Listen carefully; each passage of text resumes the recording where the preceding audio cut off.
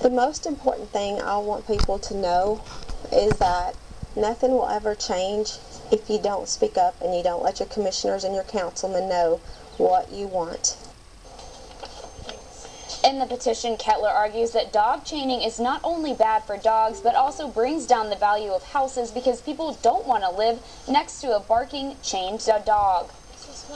An vet in Troup County tells me she hates seeing dogs tied up, but she worries about people who can't afford fences. She says they fear their untied dogs could run loose or get hit by cars. She also doesn't think the city or county has enough manpower to enforce these laws. On your side, Brennan Ray, WRBL News 3.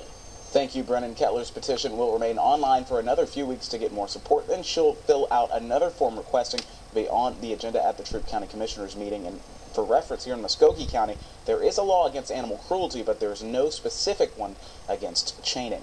Well, to the weather now. We already had a sprinkler or two today. First Alert meteorologist Carmen